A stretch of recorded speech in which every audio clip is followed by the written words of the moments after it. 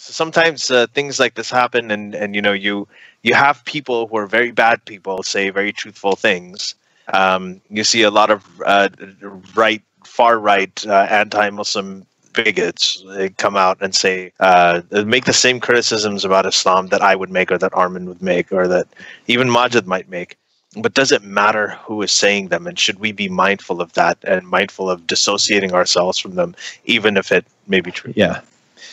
Yeah, I want to answer it that it does, especially if you're trying to be effective with communication. So I think we often want to live in a world, or think we live in a world, of just a war of ideas. And I think that's like the line that, we are at war with Islam, where that and, using that hypothesis of that explaining the world falls, I think, far shorter than a much more depressing starting point that someone like Amy uses in her book. She wouldn't phrase it this way, but that, basically we're barely evolved monkeys who just kind of are really tribal and hate people who don't look like us on some basic level.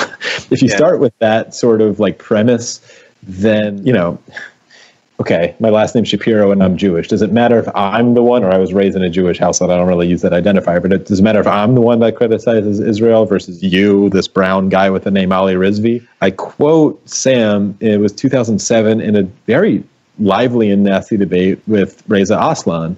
And I quote this paragraph that I reference all the time, where he says almost exactly what you just said. He said, drawing cartoons of the Prophet and writing paragraphs of the kind that I have is not a strategy. I am not a diplomat. Secular Jihadists is an increasingly influential podcast with much of its growing audience in Muslim-majority countries, advocating for atheists, secularists, and Enlightenment thinkers. We want to reach out to more people. If we reach 500 patrons, we will be able to translate our shows into Arabic, Urdu, Persian, Bengali, Malay, Turkish, and other languages in these countries. Help us get there at patreon.com/SJME.